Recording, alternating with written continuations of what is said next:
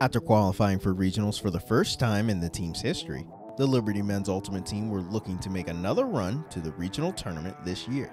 But with COVID-19 shutting down the Flames season, they will now have to wait for another chance at making it back to regionals. And sitting down with me now is the head coach of the men's ultimate team, Kevin Habermas. Kevin, thanks for sitting down with us. No problem at all.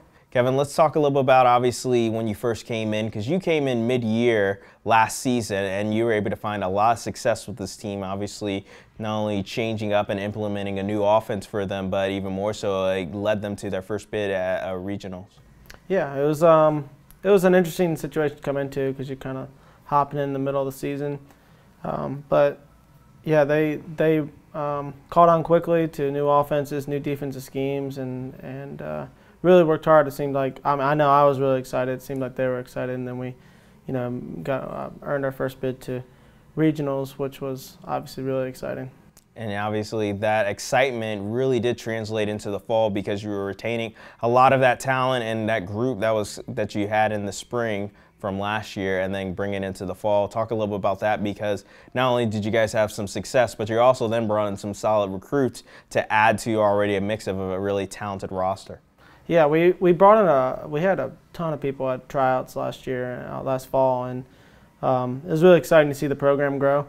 And we had to turn away a lot of people, unfortunately. And we actually made a practice squad for a while, and it was just good to be able to start from ground zero and be able to start from the basics and start and work up with the team and also build a little bit off of the previous season with the guys who returned.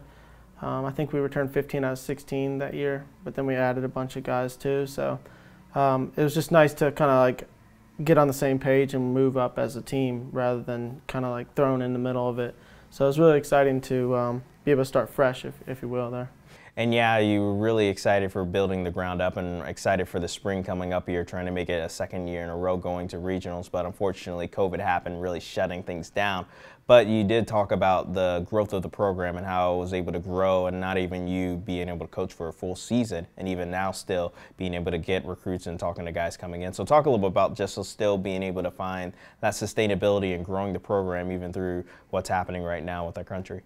Yeah, with being able to return as many guys as we did, we were able to build on those basics and then start going into advanced, I guess, strategies, if you will. And so it was really excited coming into the spring of 2020 and revving up for what was going to be a regionals run. And it was just, exciting to see these guys. Things are starting to click.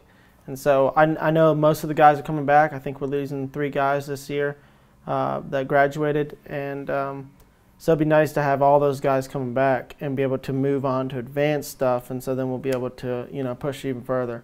So, yeah, I mean, everybody experienced the COVID thing. Everybody had to, shut down their seasons early, which is really unfortunate, especially for seniors who have been working hard, for 4 and 5 years and not really getting to experience that senior year. But you just got, take what you get and kind of move with it. So.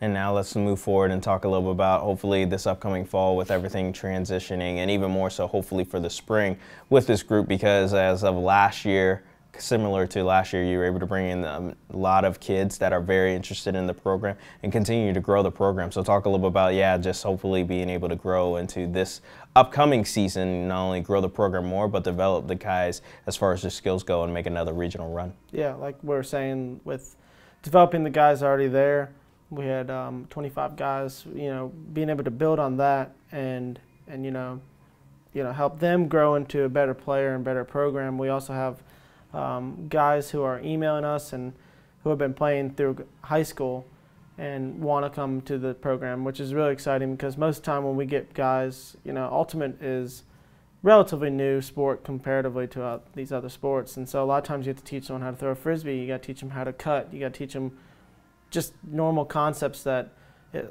someone who's been playing for a few years, they're already a couple steps ahead. So it'd be nice to be able to plug in some of this young talent that we're supposed to be getting here in the fall. Awesome, Kevin, and thank you again for sitting down with us. And we can't wait to see how things shape up for you guys this upcoming season. Hopefully there will be a season, but I guess we'll have to wait and see. But once again, thanks again for sitting down with us, and stay safe out there. All right, I appreciate you too.